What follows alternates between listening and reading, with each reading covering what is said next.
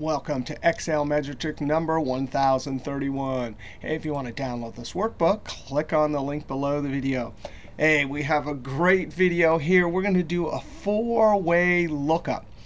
And actually, this is Ed's workbook. And he has to look up Ed and admin in two different columns. Oh, we can already see one of the defining aspects of this problem. There's duplicates, right? So we're going to do some sort of lookup when there's duplicates. Anytime you have duplicates for lookup, there's no built-in function. You have to switch over to some array formula. Why? Because this is going to be the first record in the matching data set. And then this one's going to be, whatever that is, 15 or whatever. So anytime you have more than one row or column, for that matter, you're going to have to use some sort of array formula to generate those relative positions. And let's see, what relative position is this? That's 16. So 1, 16, and then whatever this one is down here. So we're going to have to create an array that contains those relative positions. And then as we copy down, tell our lookup formula to get the first one, and then the 16th one, etc. But there's still another complication. We have two areas. There's area 1, there's area 2. So this will tell us which one of the two blocks to use. And then within that area, it's location 1, 2, or 3. Now, Ed has a great formula here. Now, index, and he took the whole this whole two-way range and then did small to generate the or to extract the relative position as we copy the formulas down. And he did an if in this array right here. And look, he joined the two columns here and then say, are you equal to the admin and the ed? So instead of doing two ifs, he concatenated. And then for the logical test, we did this little bit right here is our formula number incrementer.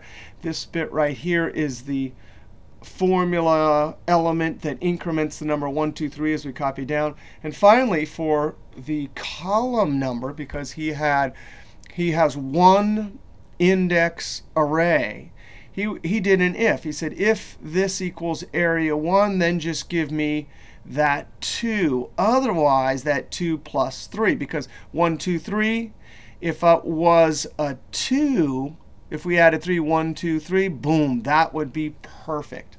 All right. And then he used IFERROR. So I'm going to do my take on this. And I'll do some different stuff just to illustrate there's always more than one way to do things. Now, I'm going to use the index, and I'm going to actually use this bottom part. 99% of the time, I use array, row number, column number. But if you use a reference, row number, column number, there's an area number.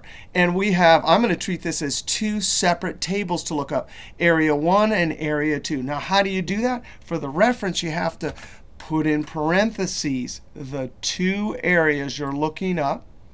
Control-Shift down arrow, F4, comma.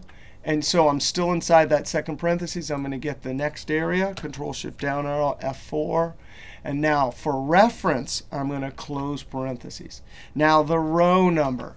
That's where we have to, as our formula copies down, get relative position 1, then 16. So first, we could use the small function, right? That would require Control-Shift-Enter because we're using if. But I'm going to use the 2010 function, aggregate. Now, the great thing about aggregate is one of the functions, 14 to 19, allow you to do array calculations. And there it is. Number 15 is small, so we'll get our small. We're going to use 6 for ignore errors because our next argument, array, will have some errors in it. Now, why are we using aggregate instead of small? Because this array argument can handle array calculations without having to do Control-Shift-Enter.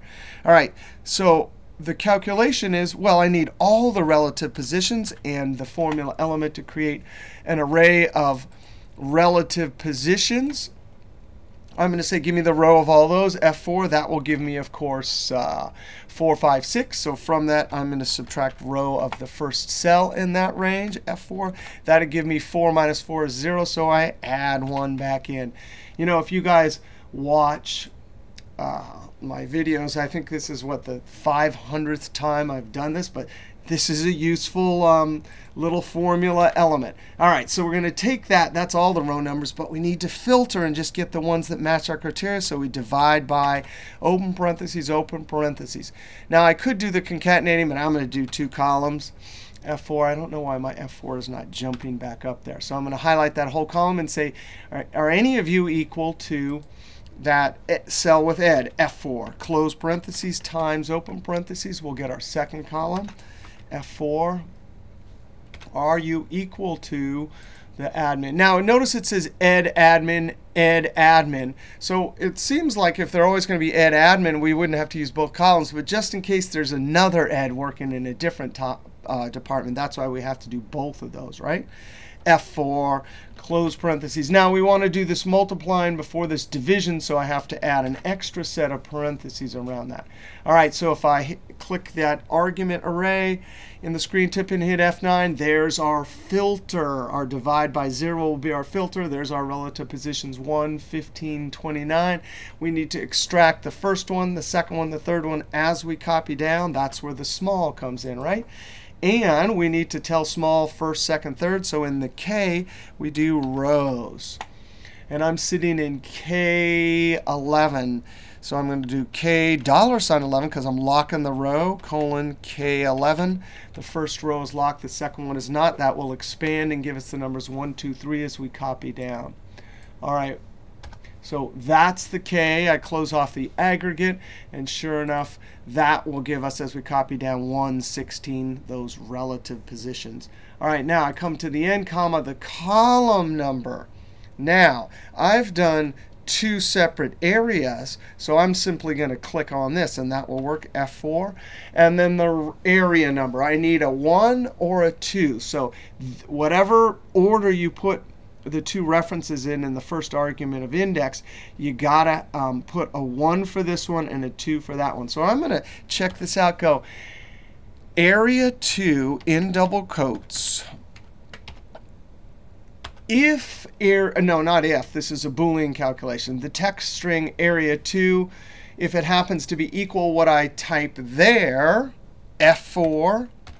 So I'm going to put parentheses around it to force that equal sign to calculate before the +1. Now check this out. Why is it going to give me a 1 and a 2? When it's area 2, that will be a true.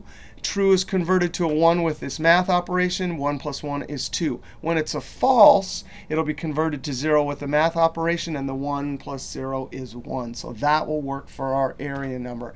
Now, I don't have to use Control-Shift-Enter because I use aggregate. Control-Enter and copy it down.